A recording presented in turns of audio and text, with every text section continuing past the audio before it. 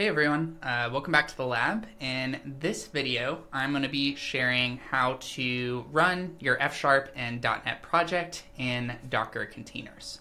Why am I doing this? Well, I really like F#. I've really been enjoying it over the past few weeks. And I basically run everything in Docker containers because it makes it much easier to develop with on multiple machines or to deploy it basically anywhere in the cloud that runs containers, which is like anywhere. So I thought this would be useful to kind of show you, especially if you're getting started with F# and .NET. So the way that I'm going to be doing this is first to lay out some prerequisites that you need to have if you want to follow along here. Then I'm going to show you how to actually get set up with a basic F# project. Walk through the code that's required to actually containerize this F# so you can kind of run it on your machine. And then finally show you how to run the container, and then give it a quick demo to actually validate that everything I told you is actually correct. So to follow along at home, the only thing that you really need is the .NET SDK. So this is going to give us access to the .NET command, which is super useful for setting up new projects and actually interacting with your projects, like running it, building it, publishing it, everything like that. So if you don't have this, don't worry, just go to the Microsoft site here or Google it, and should be pretty quick and easy to install.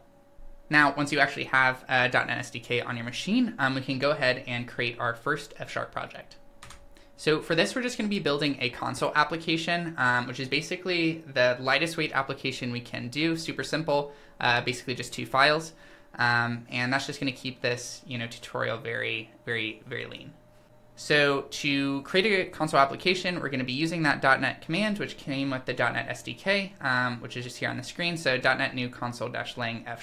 -lang is really important here because if you don't put F# here, it will just create a C# project, and we don't want that because it won't work directly. Okay, so once your console application is created, it should look something like this. And so here on the screen, we've got the Explorer. There's really only 2 files here. So we have our fsproj, which is here on the right. And basically this fsproj is just going to tell us everything that's required for this project to build correctly. So we have this little item group with a compile that's saying like, hey, there's a program.fs file that I need. And if we had any kind of dependencies here, it would also be listed here. If you are in the JavaScript kind of environment at all, this is basically the same as a package.json. Now the program.fs, this is basically our main file, our main function, and the only thing that it has by default is a print function here using printfn, and so when we run this, theoretically it's going to print out hello from F#. And that's it. That's why we're using console application. It's really simple to understand and kind of get started with. Okay, so now that we have our F# project downloaded, now let's go ahead and containerize the F# with a Docker. So the way that Docker works is basically you're going to create a Docker file, and this is just going to give all the instructions for Docker to build your project and create an output image of it that can be run basically anywhere. And so here's the file. It is a bit of code, so I have the code available here on my website for you to easily copy and paste. Will also be in the description if this is too long to type in. Okay, I'm going to walk through the Docker file line by line just so you kind of know what's happening. But basically there's 2 main sections. First is the build project section here at the top, and the second is the run project, which is where we're actually going to run the builds, and that's how we're going to actually get the console application to run. So the first line here is basically pulling the official .NET SDK, which is that same thing that we downloaded on our machine for .NET, into our container. And this is going to give us access to it. We're going to change our directory to the /source, and then we're going to copy that fsproj file into our container. The reason we need to do this is if you actually add dependencies or anything to your project later, we're actually going to need to make sure those dependencies exist within our container.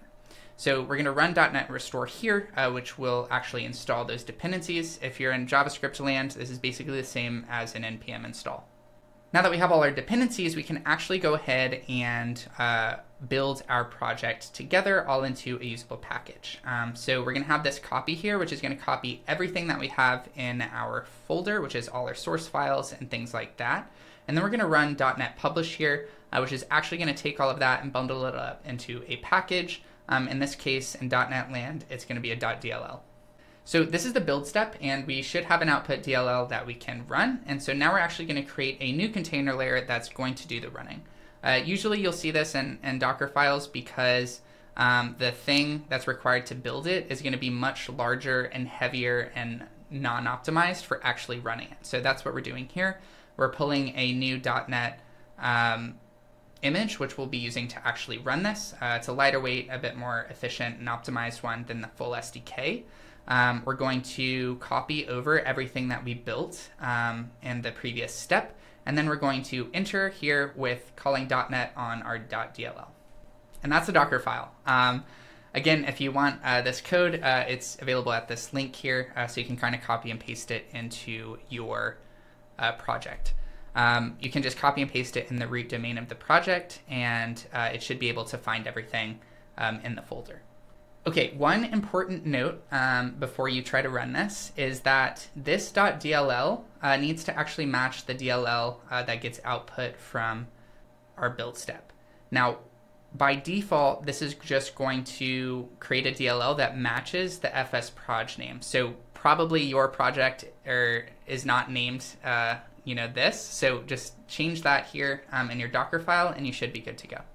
Okay, so we've got our full project. We've got our Docker file defined. Now we actually need to try to run the container. So the command for this, I just kind of have it here, is what I would recommend running. Basically, it's doing two things. First, it's building a container, and it's doing this without tags, which we don't need to worry about right now.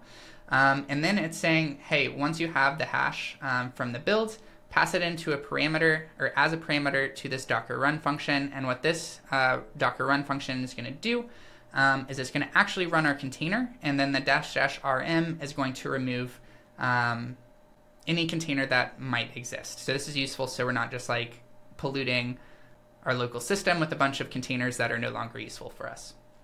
The -it is not necessary for us, but if you actually were going to write a console application, you might want to have an interactive shell to like talk to it or something. So that's what it does. This is pretty common, but out of scope for us right now. Now, if we run this, theoretically, this will print the output from our program.fs, which should just be hello from F#. So hopefully it does that when you run it, and you can try it for yourself.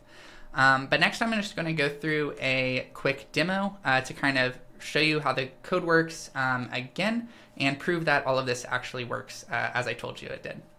Okay, here's my version of the project. There's a few extra files here because I've turned it into a GitHub project, but the main files here are just the fs proj that I told you about earlier, the program.fs, which is actually printing to the console, and then that Docker file that I showed you, which is the exact same, and again available on the site to copy and paste. So here's the Docker command, and I'm just going to press enter to run it, and hopefully it will print out to our console.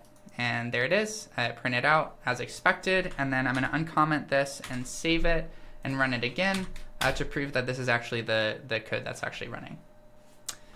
And there it is. So hopefully your container worked as expected, and this gives you a fully running F# console application along with the Docker container to run it from anywhere. So the full source code, including the full console application and the Docker file, is available on my website at this link. I know it's kind of long, so I will also have it in the description for you to click. And if you're just getting started with F#, if you're looking to build something more complicated with F#, I do have a full stack F# project boilerplate available at cloudc.xyz, which should get you started in the right direction. So thanks for watching, and I'll see you in the next one.